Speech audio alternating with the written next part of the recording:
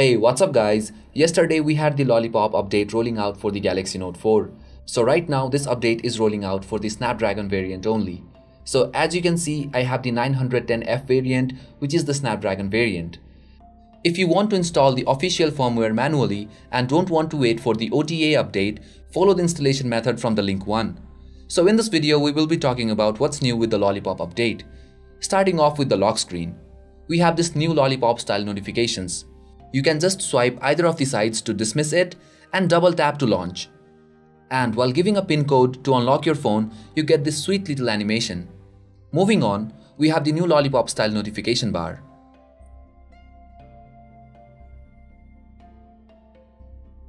Talking about all the stock apps and the overall UI, we have received a facelift, inspired from the material design, which we have also seen with the Galaxy S5.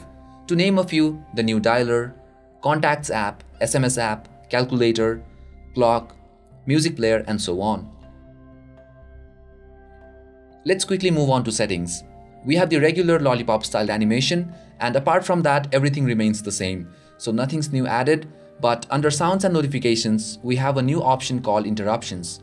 So basically this is something like the do not disturb mode, but then again you can set priority interruptions, that is you can get notification from a specific number, you can receive a SMS, or you can add your important contacts, so that even if your phone is in the do not interrupt mode, you will get notifications from your important contacts, events, etc.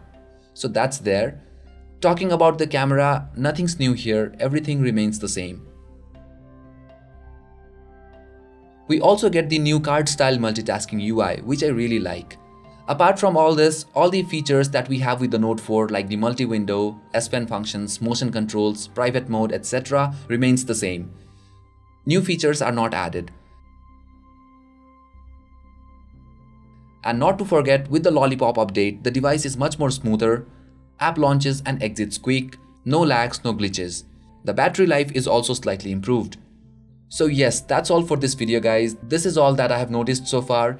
If you have noticed anything else, let us know through your comments. Thank you guys for watching and you guys have a great time.